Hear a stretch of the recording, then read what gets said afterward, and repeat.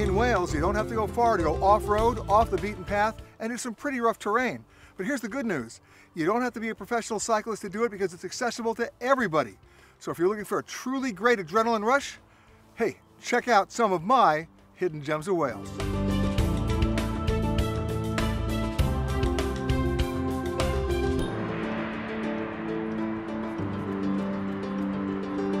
When the Welsh go biking, they go to Coed Llandegla, one of the top biking locations in Wales. With over 25 miles of tracks, you don't have to be a pro to bike here. They have routes for families and beginning mountain bikers. But if you want a real challenge, there are 13 miles of black routes, steep downhill rides for bikers who love physical punishment. From adventures above ground, then there are the adventures below ground. Wales has had mining communities since Roman times. However, only a handful of mines are even operational today.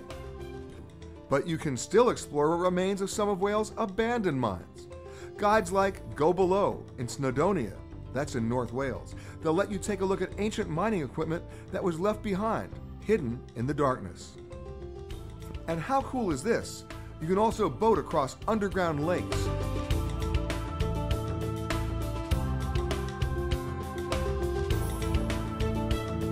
Or zip line into the caves and caverns deep inside the mines. Last, but definitely not least, fans of extreme and extremely dirty sports will want to go do something called bog snorkeling. Whatever possesses any sane person to jump into this very cold, very dirty, smelly peat bog, well, your guess is as good as mine. You couldn't pay me to do it, but there are plenty of people willing to put on flippers, a mask, and a snorkel to swim in this stuff. And, not surprisingly, there's even a sport built around bog snorkeling. The bog snorkelers compete in a 60-yard dash, well, they call it a dash, across the bog. And the snorkeler who gets across the course with the best time and swallows the least amount of bog water, well, they call them the winner. Oh, you did really well. You did 3:40.40. Okay. And Kerry, you did 3:08.20.